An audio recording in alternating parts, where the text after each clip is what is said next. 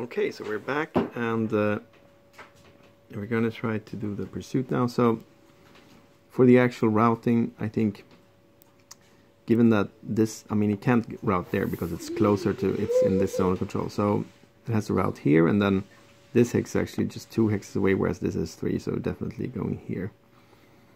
And then I don't think it really matters, so that's 1, 2, 3, 4, 5, 6, so it's ending up close to Mori. Okay, now for the pursuit. First we have advance after combat, and one of these must enter this hex. So for the actual pursuit now, so advance after combat, I need to move in with 1 unit here. I think I will move with this guy. And then you can normally change phasing for free, but this is a cavalry unit, so you can't do that. But at the beginning of the pursuit, you can do it if you face the hex where... Okay, so this unit now has to... I will actually phasing change at the beginning of the pursuit. It's still facing the hex where the unit retreated. And now I'll roll for pursuit. The problem is this guy is disordered, so if he fails his recall he will be shaken, but I can also try to recall right now before he actually starts. Since I will only be able to move 1 hex, I will be able to reduce this unit by 1 step. So let's see how many pursuit points I get. 4. It can move there 1 hex and it's stopped, so it's 1, 2 pursuit points, 2 because of the creek.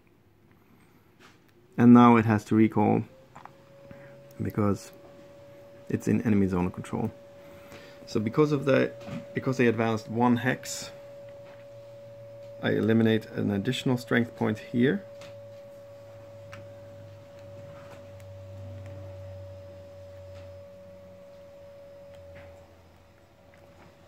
So you can see that this could be really dangerous if you don't have units blocking the pursuit. That's another French loss here. And then I have to roll for recall. And now I advanced 1 hex, so that's +5. I'm in enemy zone of control, so that's +10, so +15. And this is an efficiency rating of 23. 23 plus 15, that's 40, no, that's 38, so I rolled 44, so it's fine, it's only disordered, still.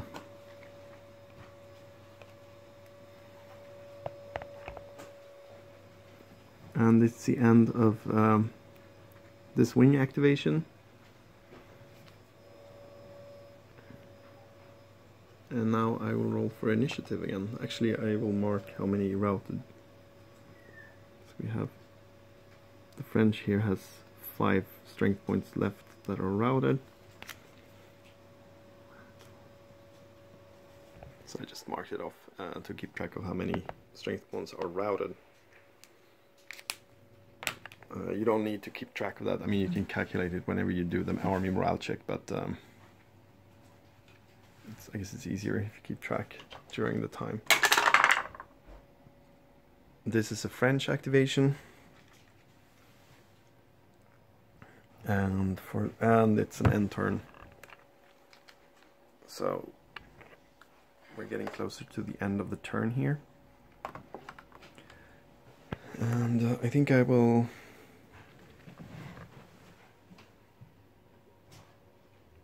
maybe activate some of these cavalry units here.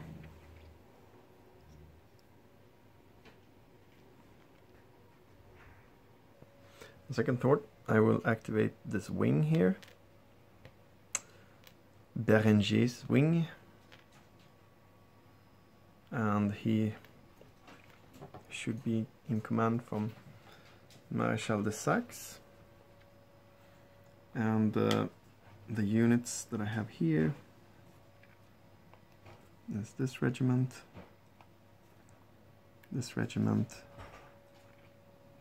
I could also activate, because he's stacked with this independent cavalry leader, I can also activate them in the same activation. But I think I will not do that. I think they will stay there.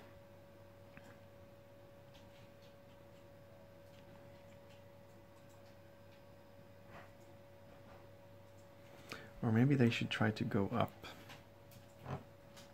Yeah, I will activate the cavalry as well.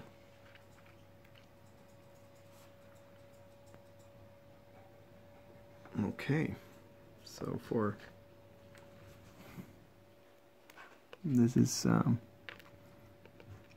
Colonel Salancy. His brigade contains these Normandy units, and I will try to form a better line with these units here in the village. So I have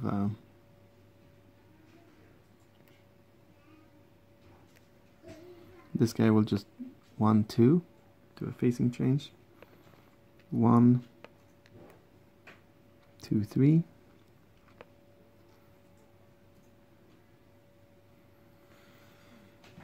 And then this guy will move up 1, 2, 3.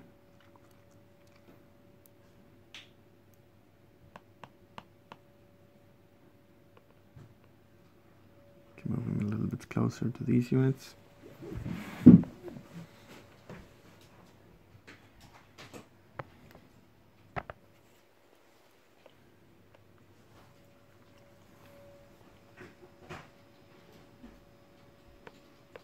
I will activate Guerchy's brigade.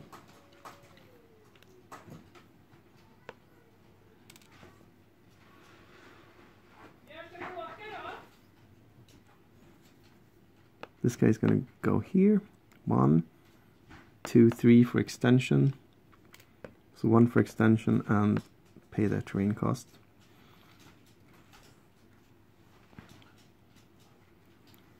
And then this cavalry up here.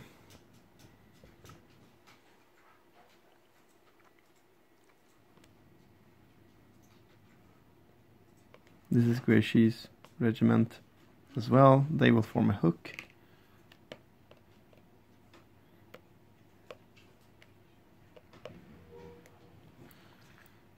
And now I think I will move this cavalry here, but I will do that off the screen and get back to you in the next video.